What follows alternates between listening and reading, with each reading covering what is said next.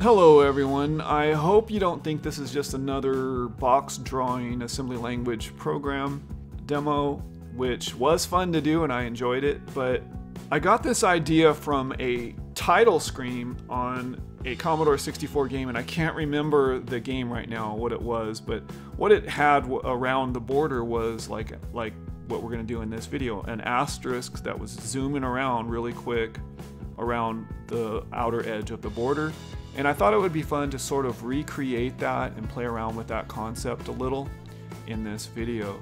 At the time I was fascinated by it, and I had Merlin 128 assembler on my Commodore 128, and I went ahead and I wrote a program to try to mimic it. And I remember how frustrated I was trying to do it. It just wasn't very easy for me at the time to do it, and I don't recall how successful I was, and I don't have that source code anymore. But anyway, that's what we're going to do in this program. So I hope you don't mind coming along with me for the ride. Alright, so we're going to want to create a new assembler program. I'm going to call it Border Effect.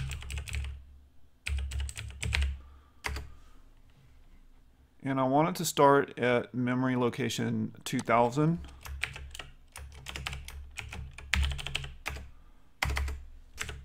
And we want to clear the screen.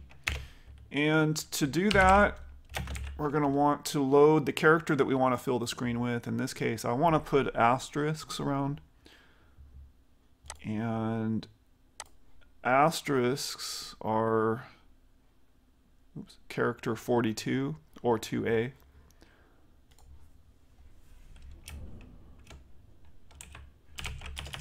(42). Load X with 0. Store it at 400, comma X. We're going to make a loop here. Clear loop. Something like that.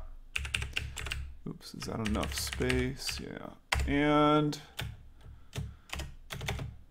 store it at 500, comma X. Store it at 600, comma X. Store it at 700, comma X. Decrease X, branch if not equal to, clear loop. For now, that'll be the end of our program. Now we realize when we do this, 400 takes you to 4FFF, 500 through 5FF, 600 through 6FF, 700 through 7FF. But the problem with that is that the screen ends, oops, I didn't need to do that. The screen ends at 7E5. So technically you really shouldn't be overwriting from E5 to 7FF. But my understanding is that those memory addresses, and I could be wrong, have to do with sprites. And since we're not using sprites, I'm not really going to worry about that. So let's see what happens if it does clear the screen. Sys8192. There we go. We got all asterisks on the screen. Worked brilliantly.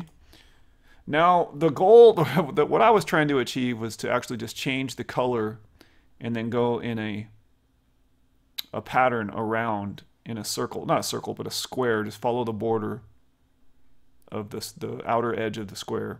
Alright, now that the screen is cleared, I wanted to be able to change colors. So I'm going to create a constant here, like maybe a red equal, what color is red? That's yellow. Maybe a black equal to 0.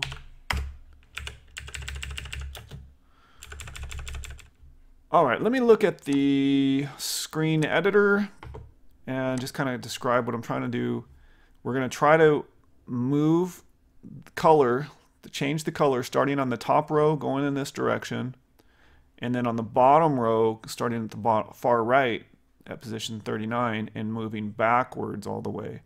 And instead of modifying the character data at 400, we're playing around with the color data, which starts at D800 for the top row And then on the bottom row, it starts at DBC0. So we're not playing with the characters because we already have characters on the screen. We're going to use DBC0. So what I'm trying to do, I'm going to need a loop, and I'm going to use the X register for the top row and the Y register for the bottom row. So we're going to load X with 0, load the Y register with 39. We're going to load the accumulator with the color, the first color we're going to display onto the screen. And this is where we'll need a label of some sort. And we're going to go ahead and store the accumulator at D800, X. And, oh, that won't go when there's a label. And then we're going to store the accumulator also at DBC0, X, Y on this one actually. So we're going to change the color of the 39th position on the bottom row. Now this is where, after we do that, we need some sort of a delay right here. So I'm going to put in a sub called delay. And I've written a quick delay function that I'll throw in here in a minute. Then we're going to load the next color. Let's just call it the one that we have up there, red. And then again, save it off in the same two lines. We can actually copy those lines with D800, X and DBC0, Y. Now here's the part where you do where we change the variables. We're going to decrease the Y register. We're going to switch it down one. At the same time, we're going to increment the X register. Go to the next character because I want this to happen at the same time. Then we're going to compare the Y register to 0. If it's not equal to 0, then we're going to branch up to the loop that we have up there. And then for now, we'll just return back to see if it works. But first, we're going to bring in the delay function that I've previously coded. And if we take a look at the code, you can play around with the speed here by adjusting X and Y. All it's doing is wasting cycles, just decreasing X and Y. I'm going to take this return statement out right here. This should do something just on the top and bottom rows. Let's try. Let's see what it does.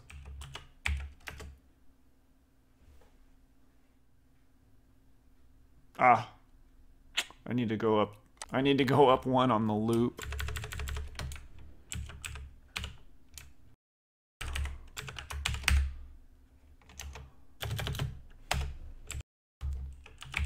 Kind of work through it.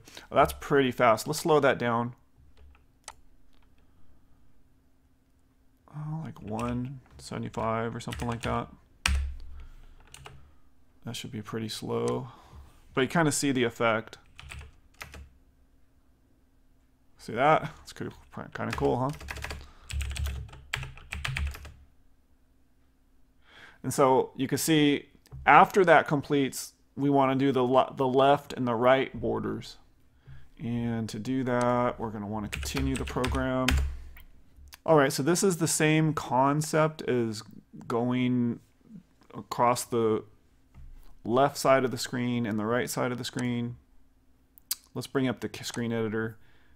Instead of just starting over here, going this way, and going down this way, what we're wanting to do is start down here and come up, and then start on the far right and come down.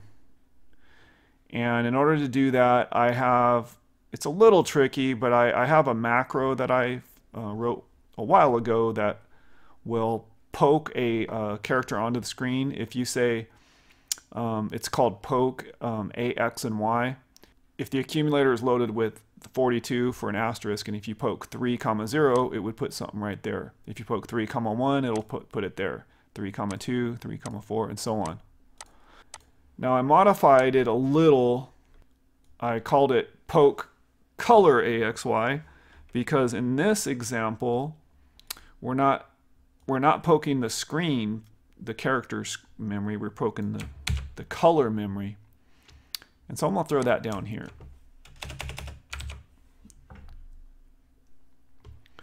So what it does, it's loading off of the high value off of this table down here,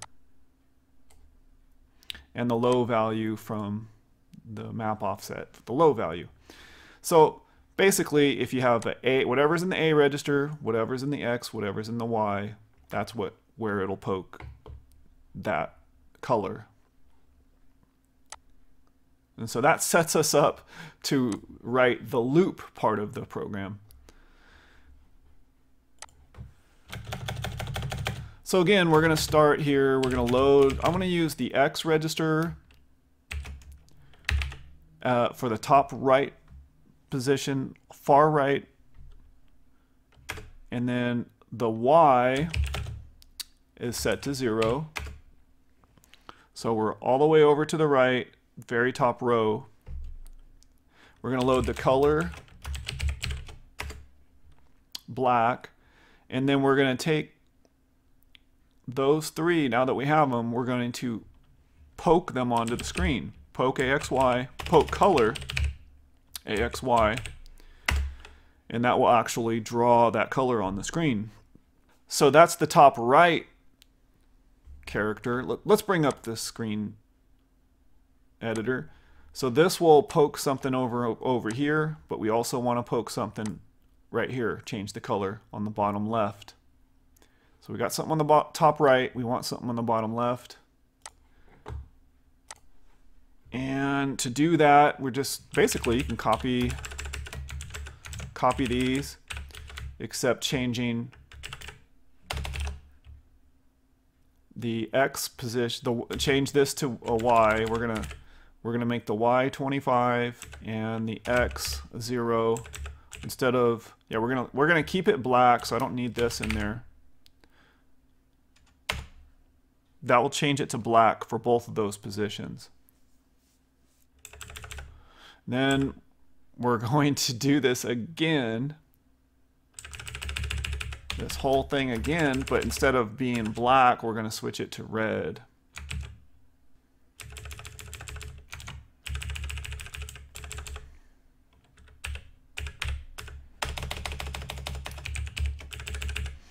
Again, we're going to need the delay in between these. That will slow it down. Otherwise, it's just too fast. Now we do need a loop because this is only doing this one time. And we're going to want the loop to jump all the way back up here.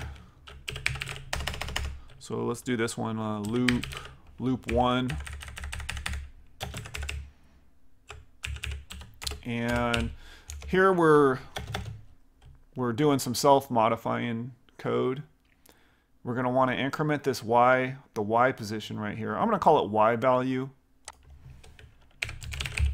We're going to want to increment that 0 to be a 1. So we're going to say increment Y value plus 1. So with that won't change the instruction, it'll change this value here. So at the same time we're incrementing this position, we're also going to want to increment this one. So I'm going to call this one Y value, and we'll also increment that one.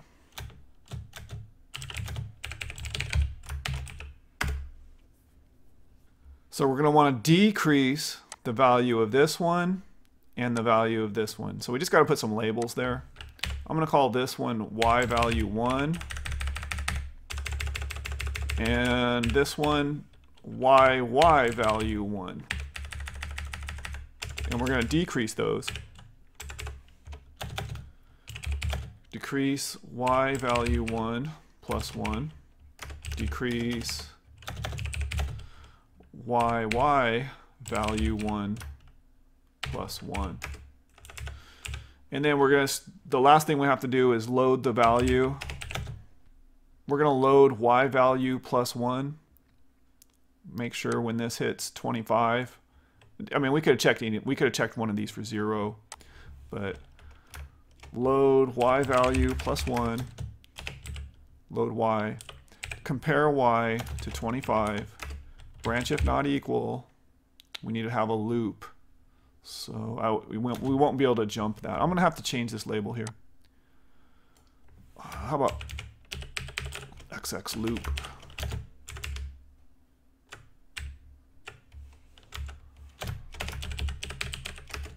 And then we'll return. Oh, I know this is confusing, but what this should do is continue the line drawn, the color changing, going up the left side and down the right side, if I said that right. So let's test it out.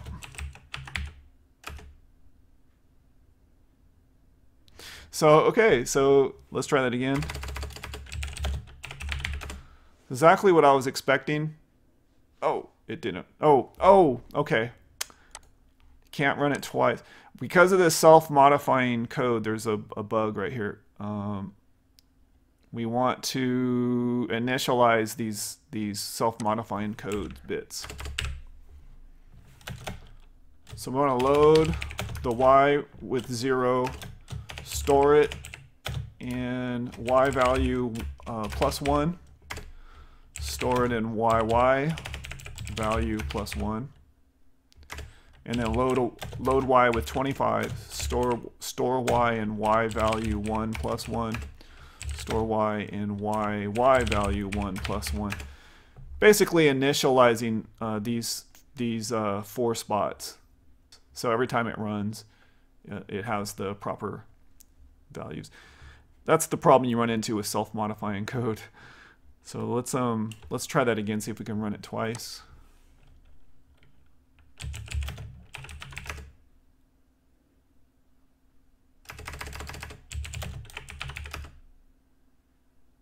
There we go. Now all we have to do is jump it back to the top. So if we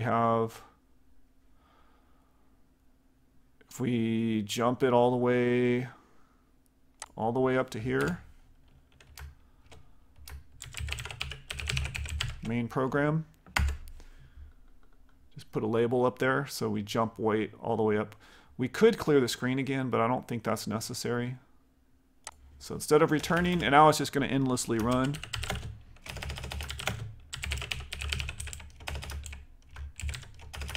Main program. And now it will run continuously when we run the program.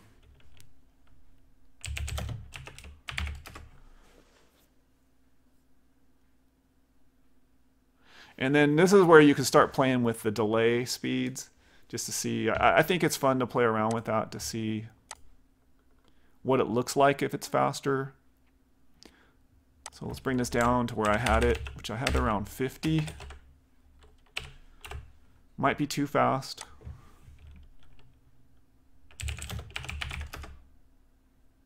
I think that's a little too fast, but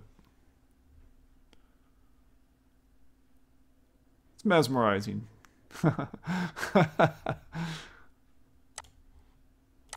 And as a good practice here would be to save your program before you lose it. Maybe put a comment up here. 2020.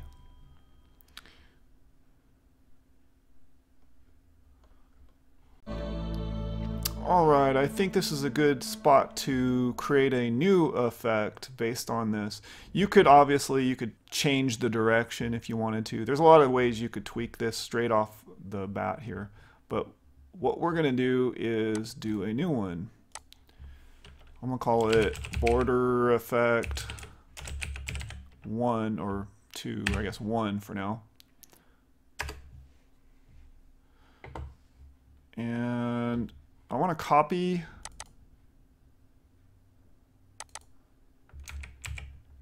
this one into before I make any changes, so I don't lose the changes, and you can kind of see the progression as we go. One of the things I want to do, let's see, I guess I'd like to have a little more comments in here. There. Now, one of the ideas, so when we run this, I was thinking, oh, well, you know what?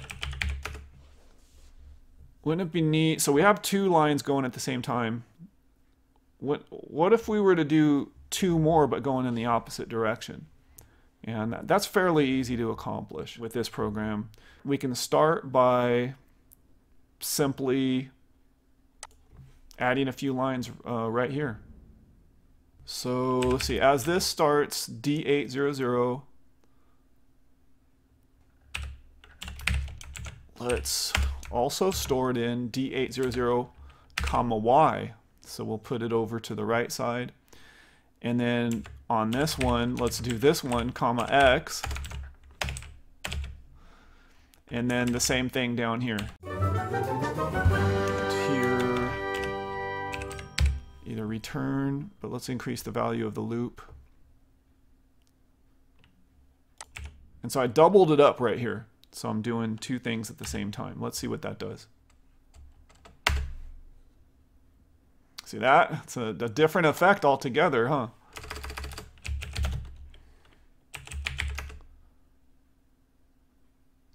So let's see, to finish it, we have to do the vertical portion of it as well. All right, shouldn't be that difficult. Right here where we're poking a position at 39, 0, we're gonna wanna also poke a position at 0, 0. So we're gonna load X with 0, poke color AXY. And same token here, we're going to load where we're loading the X register with a 0 here. We're going to want to load it with the X register with a 39. Poke color AXY.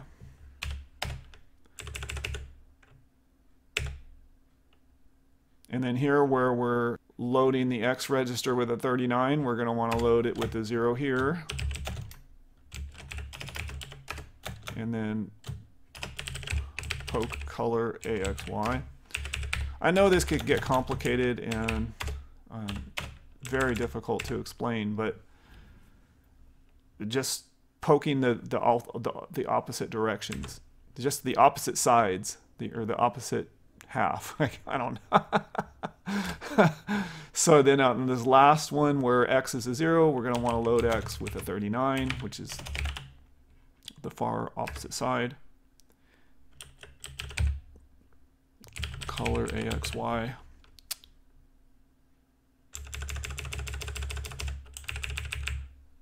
And take out this RTS. I want it to return right here. Vertical, jump to the main.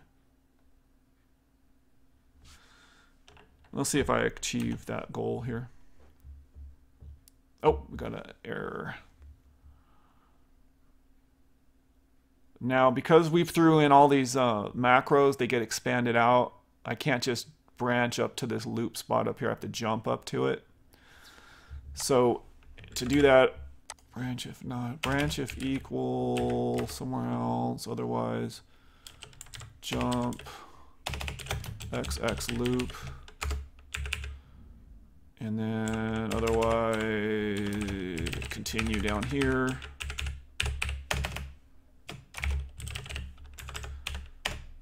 Basically, that does the same thing. It just takes a few more bytes to accomplish. It's a pain. And let's see how it looks.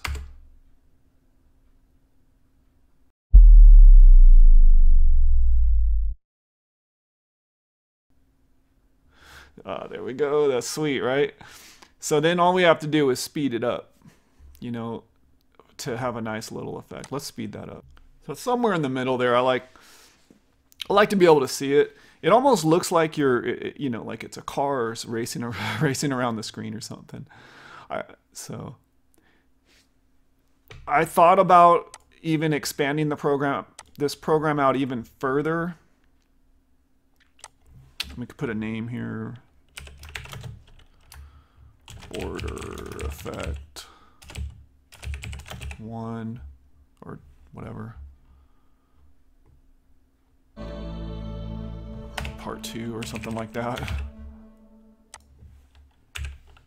Alright, I hope it doesn't bother anyone that I have this label called red, but it's really yellow. I'm going to change it to color 1 and color 2.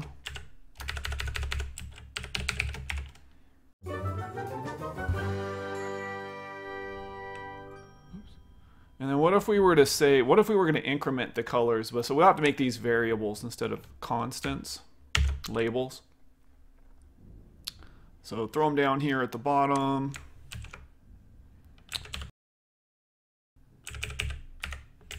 To 0.7. And then increment them.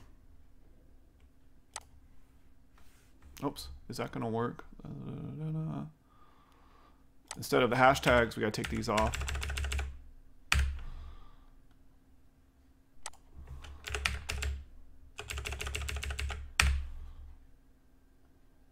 And then increment them. Color 1, increment, color 2. Oops.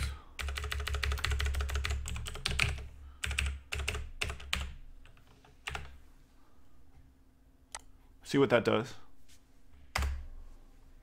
Every time it jumps through the loop, changes colors. I like when it matches the background color the best, when it turns. And so we could change the background color to black and then have it do that. And of course we can increase the speed. And it looks like it's actually painting the border now at times, rather than just moving around. So it's a completely different effect. So I'm going to save that into color 3. Background border effect part 3.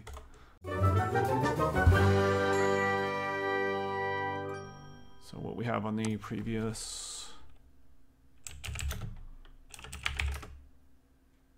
Yeah.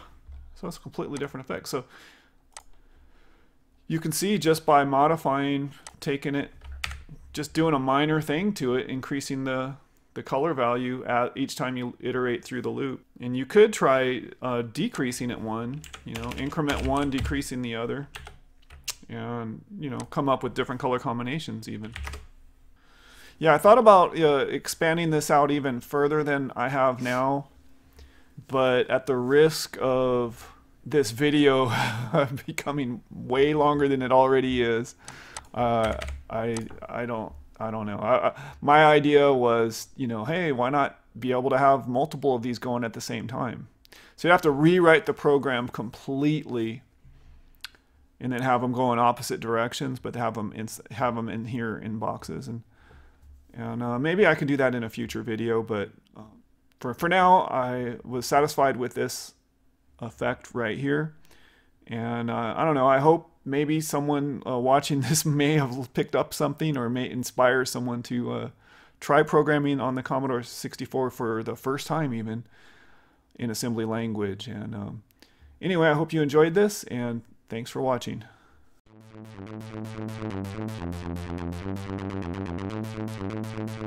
So earlier in segment 2, when we had all of these poke macros right here, and then when they expanded out, the program couldn't make this branch down here that was there, and I had to do a jump.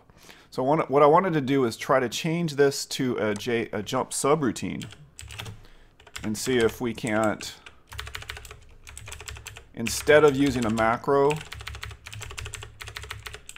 just make it a subroutine and see if we can get it to work that way.